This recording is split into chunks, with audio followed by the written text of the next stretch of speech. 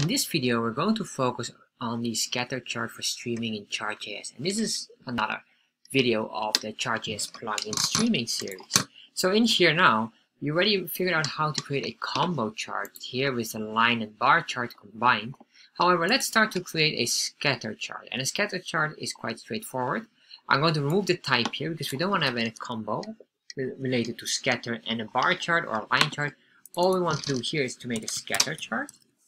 If we save this, and this is the nice thing of a scatter chart, the scatter chart uses the two data points here as well, the x and y, or y and x. So let's convert them, just putting them in the right order. Let's save this, and now you can see here we get now a scatter chart. The real difference between a scatter chart and a line chart is basically the line chart has a line, while the scatter chart only grabs the point radius. As you can see here, now we have this. And this looks beautiful, except for that we should have an intersect, but the intersect doesn't respond here accordingly. However, this is the way how you can do it.